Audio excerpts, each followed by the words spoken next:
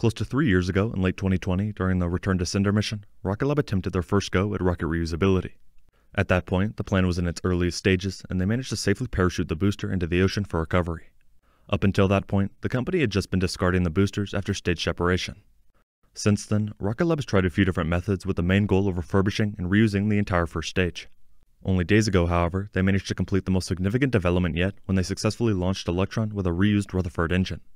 This is a big deal for the company, and supports its claims that within a few months from now, an entirely reused Electron booster will launch a dedicated mission.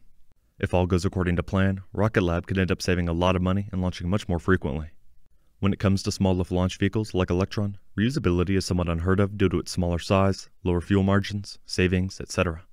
Here I'll go more in depth into the recent milestone, when we can expect a reused booster to launch, how this could change Rocket Lab's business, and more.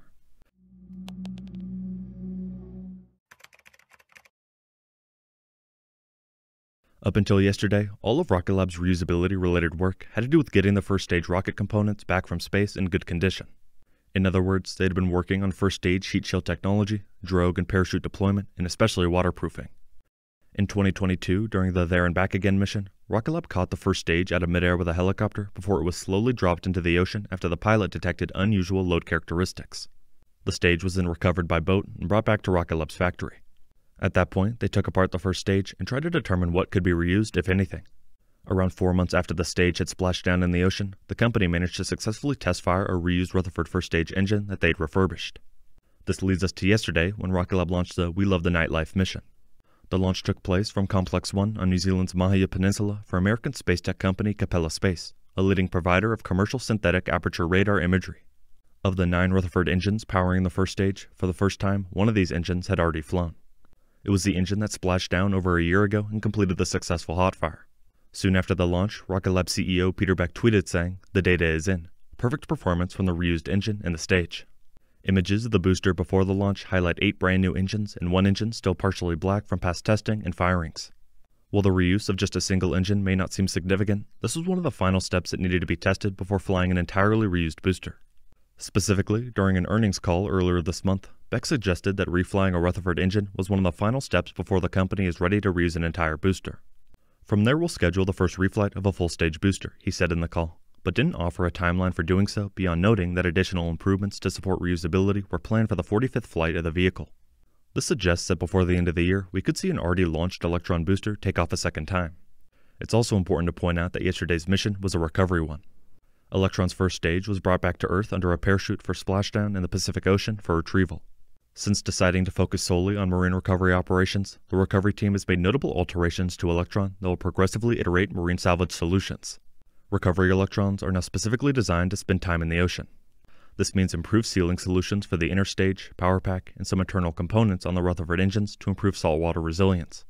The expectation for these modifications and upgrades is that the engines will be fully resilient.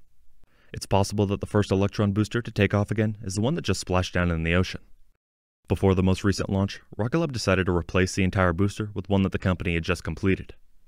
This new replacement booster, unlike the original one, was designed for recovery. The call was made to bring forward that recovery booster and swap the payload onto this Electron to tighten the turnaround to get back to the pad for Capella and accelerate our efforts to make Electron a reusable rocket at the exact same time, said a Rocket Lab spokesperson. Despite working on Electron reusability for years now, it seems like in the last few months the company has been working extra hard on this process. On the mission just before the most recent launch, a big focus was more booster reuse upgrades and even boat recovery work. There are some internal vehicle changes to improve its ability to keep water out of the areas where we don't want it, said Peter Beck in an interview. We've taken this next opportunity to improve the water tightness of the vehicle. He also commented that this new method of getting Electron out of the water makes it much simpler to recover and much less likely to damage the stage during recovery. Beck said the company is taking a methodical approach to reusability, making incremental steps that get it closer to full reuse. I'm sure we'll learn something from this mission and we'll probably make some tweaks again to the next one. We're methodically walking step by step and taking the opportunity to get it right, he said. If Rocket Lab were to successfully launch a reused Electron booster in the next few months, it would likely change how the company operates. While the money saved from reuse is great, the biggest benefit for most companies is the increase in launch cadence. SpaceX has been a great example as they continue to break launch records with Falcon 9. This is facilitated by the much quicker process of refurbishing a used booster rather than completely building a new one. Rocket Lab now has 3 launch pads across 2 different launch sites. This means launch operations are open and they could utilize this space. The other important part of Electron reuse is the experience gain that can be applied to Neutron. In reality, the future of Rocket Lab is the Neutron program. The Neutron launch vehicle is designed to transform space access by delivering reliable and cost-effective launch services for satellite megaconstellations, deep space missions, and human spaceflight. Reusability is key to enabling frequent and affordable launch, so the ability to launch, land, and lift off again has been built into every aspect of Neutron's design from day one. After reaching space and deploying Neutron's second stage, the first stage will return to Earth for a propulsive landing at the launch site. In relation to the recent Rutherford developments, Neutron will be powered by an entirely new rocket engine, Archimedes. 9 Archimedes engines will propel Neutron's first stage, with a single vacuum-optimized Archimedes engine on the second stage. Neutron's lightweight carbon composite structure means Archimedes doesn't need the immense performance and complexity typically associated with larger rockets and their propulsive systems. The company is confident by developing a simple engine with modest performance requirements, the timeline for development and testing can be drastically accelerated. They are also designing the engine to be reused again and again. In terms of progress, right now Rocket Lab is working on the production complex and actual Neutron test hardware. The Neutron production complex will be home to a rocket production, assembly, and integration facility, as well as a dedicated launch pad for the Neutron rocket located on the southern end of Wallops Island.